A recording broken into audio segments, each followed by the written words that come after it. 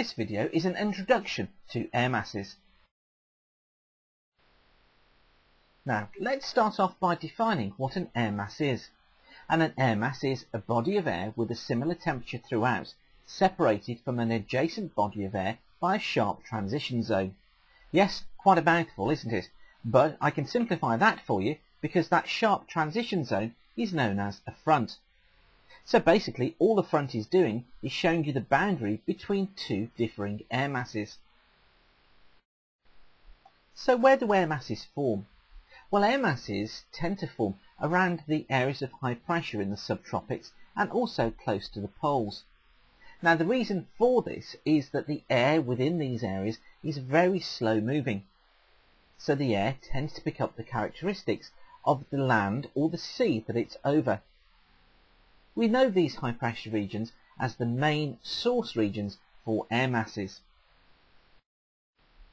Now one of the best ways I know to visualize what an air mass is like is to think about the area that it's actually over at any one time.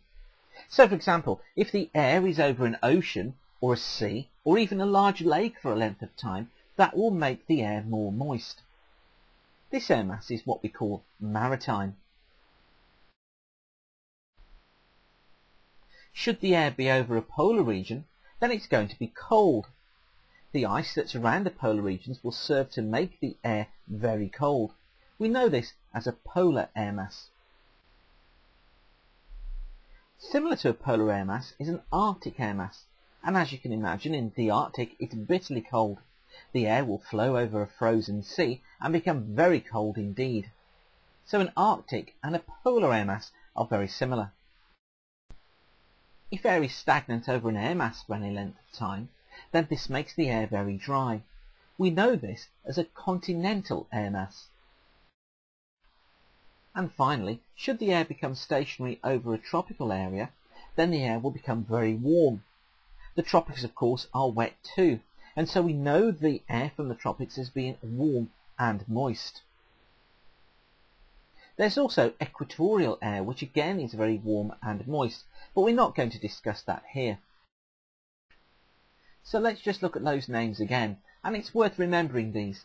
We have tropical air, maritime air, polar air or Arctic air, and also continental air. Each one of these air masses brings its own particular type of weather. For tropical air, it's humid and moist. Maritime air is moist because it's over the sea.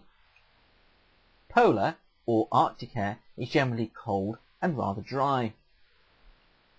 Continental air is dry, and that can be cold or warm depending on the season and depending on the landmass that the air has originated over.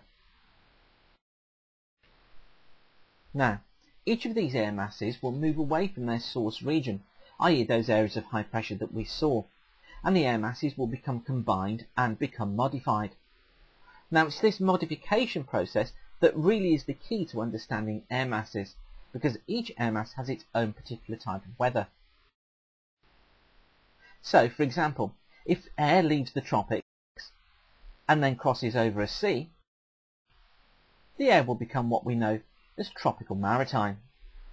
Tropical maritime air brings moist, cloud-laden air and is very mild. It also brings low cloud and drizzle to the coasts of the British Isles and Europe.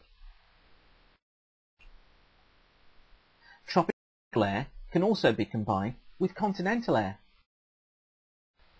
In the case of the British Isles, this air has originated over the tropics. It's moved eastwards across the Atlantic, across Portugal, Spain and France, and then is hot and dry by the time it reaches the British Isles.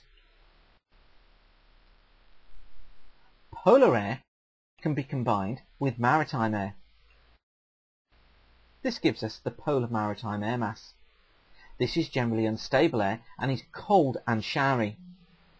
This gives us sunshine and showers conditions with deep blue skies in between some pretty hefty showers. Now in a similar vein, if the air comes from the Arctic rather than the polar regions and flows over the sea, then that becomes Arctic maritime air. This is bitterly cold air during the winter months and can be quite showery simply because of how cold the air is. polar air can also travel over the land. So we can get a polar continental air mass. This is where the air has left the poles, flows over the landmass of Europe and reaches the British Isles. It's generally cold direction and is also dry, although during the summer months, if the wind direction is right, it can actually be quite warm but still dry.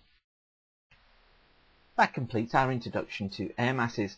The next video on air masses has a more detailed view of the weather that each individual air mass will bring to the British Isles.